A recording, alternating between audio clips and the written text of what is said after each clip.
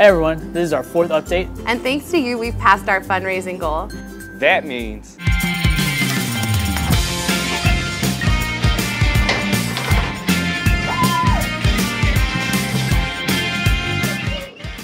means we have what we need to buy all the supplies for the farm workers in Moultrie.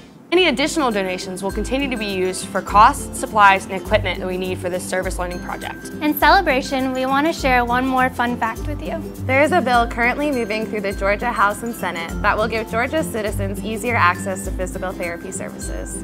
42 other states and the U.S. military already allow U.S. citizens to walk into physical therapy clinics and get treatment without a referral. This has proven to be safe and reduced overall healthcare costs. We're hoping Georgia becomes the 43rd state to adopt this policy. You can visit ptagonline.org to learn more about this bill.